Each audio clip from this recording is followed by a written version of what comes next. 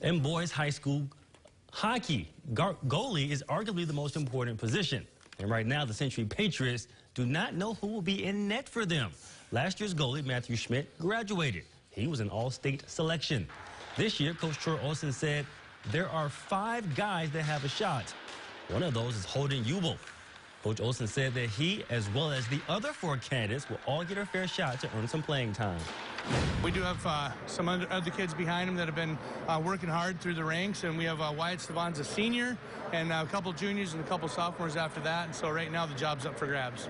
Coach Olsen might use this weekend's scrimmage jamboree at Mandan to see who he likes.